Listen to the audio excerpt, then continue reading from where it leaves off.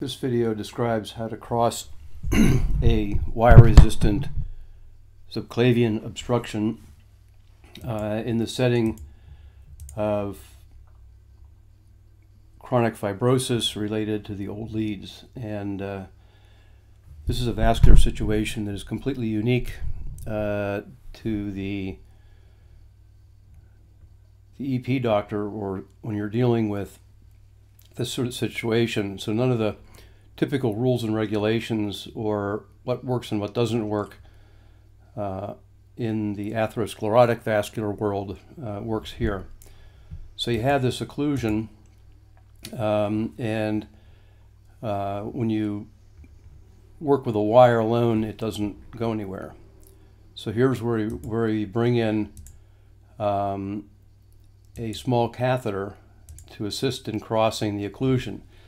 And it's very important the type of catheter that you use. And the one that we're using here is this braided angled hydrophilic catheter that gives you control of the tip.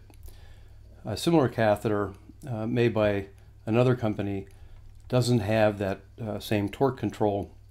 It's not braided, and you can see there's just this wobbly plastic tube. And so what we do is we connect the braided catheter with the tip, angled tip, to an injection system, and we'll use that very much like you might use a glide wire to try to cross the occlusion.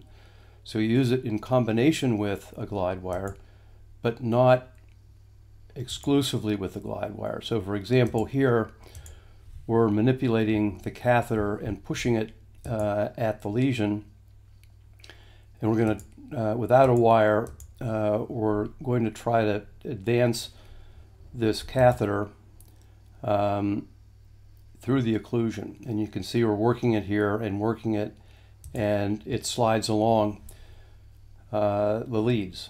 And there's a couple of points. One is that the angle and length of this is very important. And in this particular situation, we're using what's called a Ka2 from Merit. And the length of the tip, having tried different lengths, is very important. So the length on the Ka2 is just perfect for this situation. And it's also hydrophilic. So the outside of this catheter is slippery, very much like a glide wire. So we get it to this point and then advance a standard glide wire as far as it will go. And so you're sort of working the two together, but always recognizing that this is heavy fibrous tissue and not atherosclerotic vascular disease. And so there's really no fear that you're going to put a hole in the vein while you're doing this. And so here you can see we have the wire all the way to here, and we're trying to advance the Ka2 catheter over the wire so that we can then advance the wire further. And if you watch, you'll see that the catheter slides forward. Now, that wouldn't have been possible if this catheter was a standard catheter. Remember, I mentioned that it has a hydrophilic coating. That's very important. Makes it slippery so that it'll move along. So then we get to here, and we advance an 035 glide wire, and it won't go all the way out. So we then move to an 018 angled glide wire, or you might use a V18 control wire, and you can see that the wire has now gone off and up into the right subclavian.